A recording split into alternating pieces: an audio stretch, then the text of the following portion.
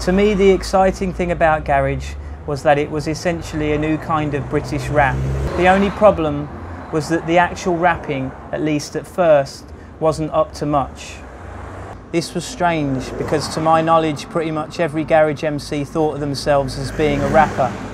In their own minds they were all really into Mobb Deep, but the only way they got paid was to chat about going to the bar for a sambuca. Rap music was not seen as accessible because it was inherently American.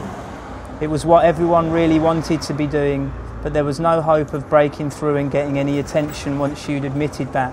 There was a hope with garage though, because people were having hit singles from really early on. The paradox was that if you were a garage MC, you had all of the career possibilities, but none of the status. If you're a rapper, it's cool.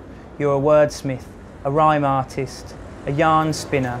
But if you're a garage MC, you're more like a holiday rep.